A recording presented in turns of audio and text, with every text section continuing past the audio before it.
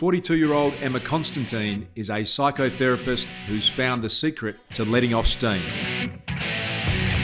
The break room gives me permission to be stressed, first of all, and it's very normal. The first time I came in, they talked about how most of their clients are women. They create a safe space for me to make havoc.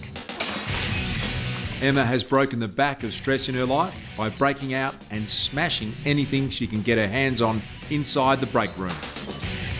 An idea started by a now stress-free Ed Hunter.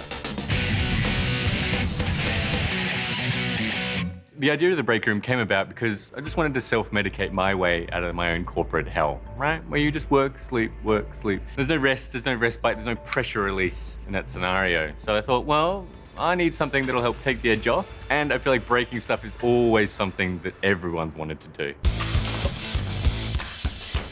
For me, stress has been a slow build-up where I haven't realised until I've noticed, that my shoulders are kind of creeping up to my ears and I don't have any mental space for anything. I didn't identify it as stress until other people started giving me feedback and saying, I think that you could use some support yourself.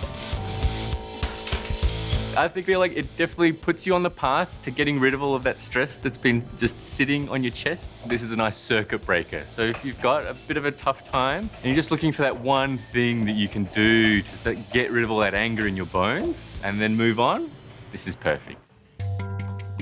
Cardiologist Dr. Emily Cotchett has seen how stress can wreak havoc on the body.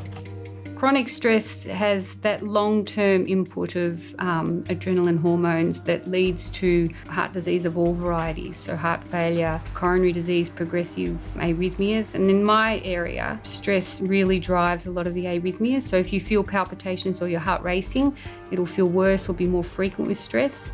And that can be emotional or physical stress. I think some people have a need to relieve immense physical stress out of their body. And whilst exercise we all think of as running or doing a gym class, so something that gets that out of your system, that might be throwing something hard at a brick wall. It's like kids that have that pent-up energy. We can see that in children and tell them to go and run outside.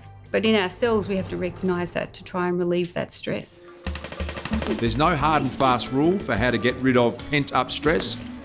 Choose your own adventure, but there's no doubt it can be life-changing. Just ask Emma. I'm feeling adrenalised, I'm feeling good, I'm feeling free.